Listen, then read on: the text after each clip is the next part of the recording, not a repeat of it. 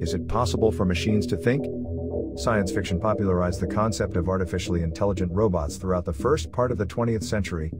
It started with the Wizard of Oz's heartless Tin Man and continued with a humanoid robot who impersonated Maria in Metropolis. By the 1950s, a generation of scientists, mathematicians, and philosophers had culturally adopted the concept of artificial intelligence, or AI. Alan Turing, a young British polymath who investigated the mathematical possibilities of artificial intelligence, was one of these individuals. Why can't machines solve problems and make decisions the same way people do?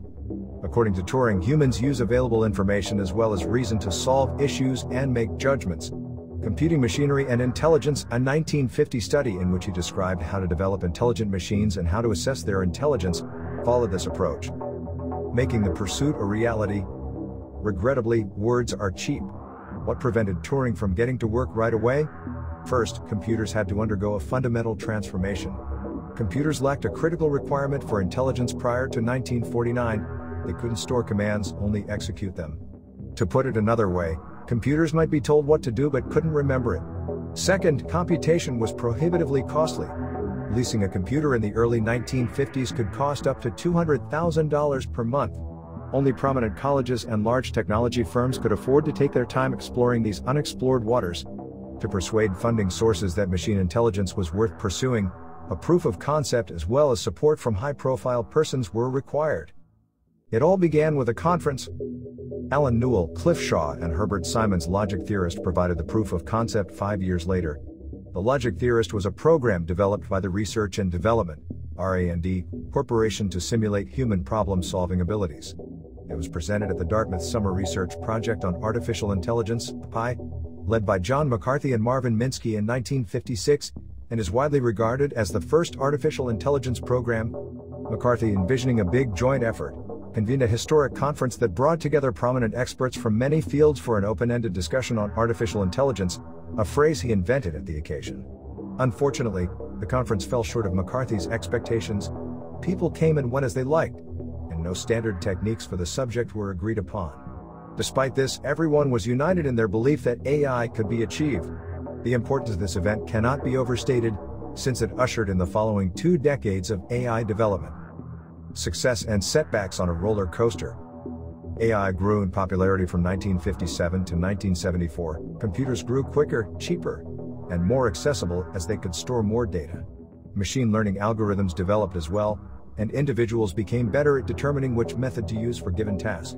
Early demonstrations, such as Newell and Simon's General Problem Solver and Joseph Weizenbaum's ELIZA, showed promise in problem solving and spoken language interpretation, respectively. These achievements, together with the support of renowned researchers, namely the ZRPI attendees, persuaded government bodies like the Defense Advanced Research Projects Agency, DARPA, to finance AI research at a number of institutions. The government was especially interested in a machine that could transcribe and translate spoken language and analyze large amounts of data quickly. The level of optimism was high, and the level of expectation was considerably higher. In 3 to 8 years, we will have a machine with the general intellect of an average human being, Marvin Minsky told Life magazine in 1970. While the essential proof of principle had been established, there was still a long way to go before the final goals of natural language processing, abstract reasoning, and self-recognition could be realized. Breaking through the AI fog presented a pile of challenges. The largest problem was a lack of processing capability to perform anything useful. Computers couldn't store or analyze data quickly enough. To communicate, for example, one must know the meanings of a large number of words and be able to comprehend them in a variety of contexts. Computers were still millions of times too feeble to display intelligence, said Hans Moravec, a doctorate student of McCarthy at the time. As funds dried up, so did patience, and research came to a halt for 10 years. 2 factors rekindled AI in the 1980s: an extension of the algorithmic toolset and an increase in funding. Deep learning techniques were pioneered by John Hopfield and David Rumelhart, which allowed computers to learn via experience. Edward Feigenbaum, on the other hand, pioneered expert systems that emulated the decision-making process of a human expert. Non-experts could obtain guidance from the computer after it asked an expert in a field how to respond in a certain situation. Once this was understood for practically every circumstance, non-experts could receive guidance from the computer. In industries, expert systems were widely employed. As part of their fifth-generation computer project, the Japanese government invested substantially on expert systems and other AI-related projects, FGCP. They invested $400 million between 1982 and 1990 in order to revolutionize computer processing, establish logic programming, and improve artificial intelligence. Unfortunately, the majority of the lofty objectives were not achieved.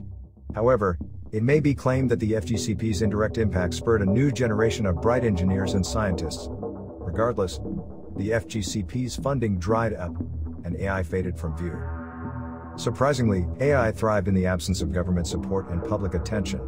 Many of artificial intelligence's significant goals were accomplished throughout the 1990s and 2000s. Garry Kasparov, the reigning world chess champion and grandmaster, was beaten by IBM's Deep Blue, a chess-playing computer program, in 1997. This widely publicized encounter marked the first time a reigning world chess champion was defeated by a computer, and it was a significant milestone toward the development of artificially intelligent decision-making software. Speech recognition software produced by Dragon Systems was installed on Windows in the same year. This was yet another significant stride forward, but this time in the direction of spoken language interpretation. There didn't seem to be any difficulty that machines couldn't solve. Even human emotion was fair game, as Kismet, a robot designed by Cynthia Brazel and capable of recognizing and displaying emotions, demonstrated. All wounds heal with time. What changed? We haven't gotten much smarter at how we code artificial intelligence. It turned out that the fundamental restriction of computer storage, which had held us back 30 years before, was no longer an issue. Moore's law, which states that computer memory and speed double every year, had finally caught up with, and in many cases, beyond, our requirements. This is exactly how Deep Blue defeated Garry Kasparov in 1997, and how Google's AlphaGo defeated Chinese Go champion Ke Jia just a few months ago. It provides some insight into the AI research roller coaster. We saturate AI capabilities to the level of our existing computational power, computer storage and processing speed, and then wait for Moore's law to catch up. Artificial intelligence, AI, is omnipresent. We currently live in the big data era, in which we have the ability to collect massive amounts of data, are too onerous for a single individual to process. Artificial intelligence has already proven to be beneficial in a variety of industries, including technology, banking, marketing, and entertainment. We've seen that large data and vast computers just enables artificial intelligence to learn by brute force, even if algorithms don't improve much.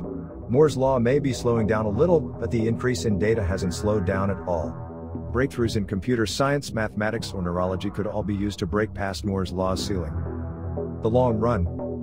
So, what does the future hold? AI language appears to be the next big thing in the near future. In fact, it has already begun.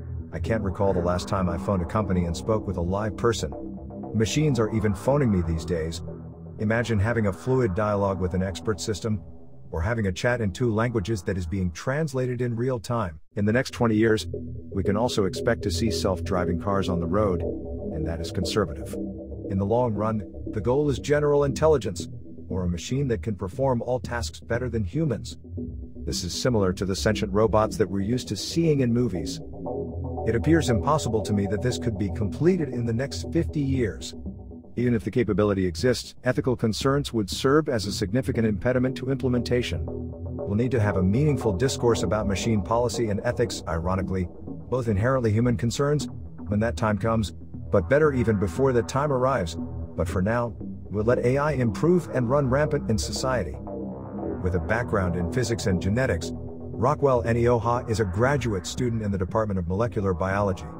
Machine learning is being used in his current effort to model animal behavior. Rockwell spends his free time playing soccer and arguing banal subjects.